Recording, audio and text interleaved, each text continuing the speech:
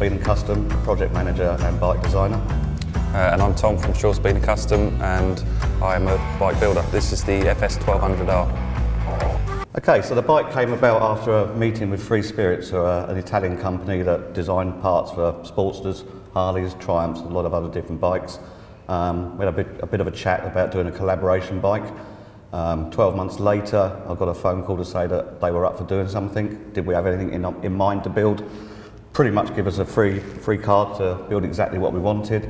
They supplied us with a load of the parts on the bike, and we decided we'd go for a flat tracker style bike. Harley Europe spoke to us about a year ago when the advent of the Indian FTR 1200 was coming out, with an idea as to could we build something with a Sportster with simple bolt-on Harley parts.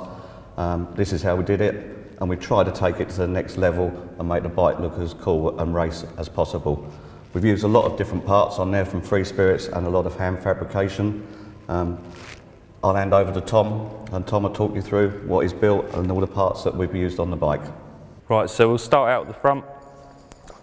We have a standard roadster wheel with a Dunlop DT3 flat track tyre.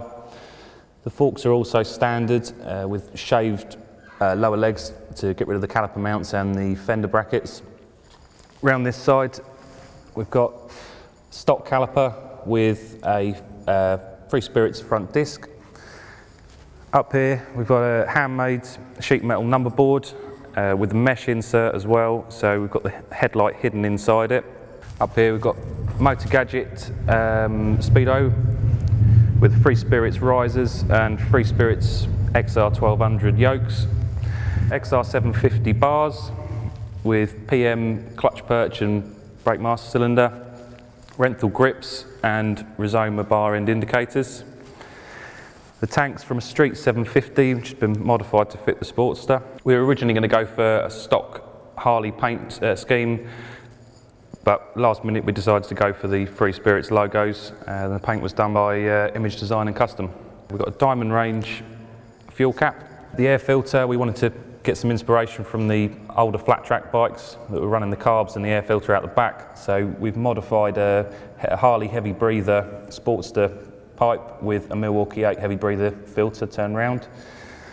The frame's been quite heavily modified. The whole bike was stripped down to the frame and repainted. All the unnecessary brackets and bits and pieces were cut off and smoothed out. Up the back we have XR 750 seat unit, which again has been modified. It's been pinched in at the front for a nicer shape. Scott from SM Trimming did the seat for us. Around the back we've got Free Spirits riser blocks for the shocks, Öhlins piggyback shocks. The rear wheel is a standard front wheel which has been fitted, so we've run a 19-inch front and rear with a matching Dunlop tyre. Chain and sprocket conversion with the handmade spacers for that.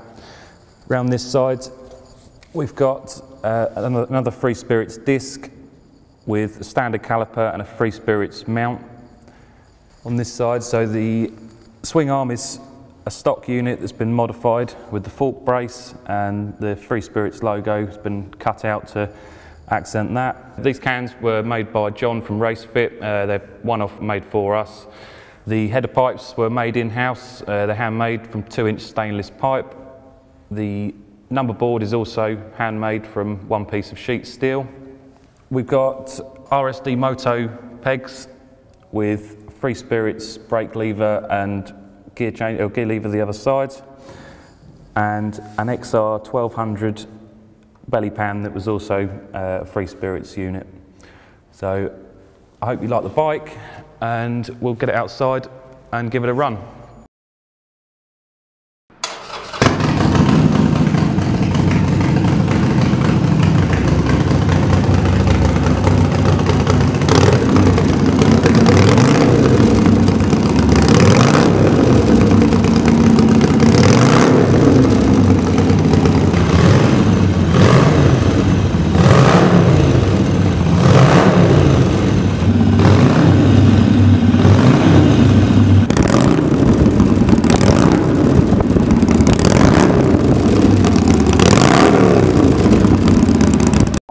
Don't forget to like and subscribe and turn on notifications so you know when the next Bike Shed video is going to be released.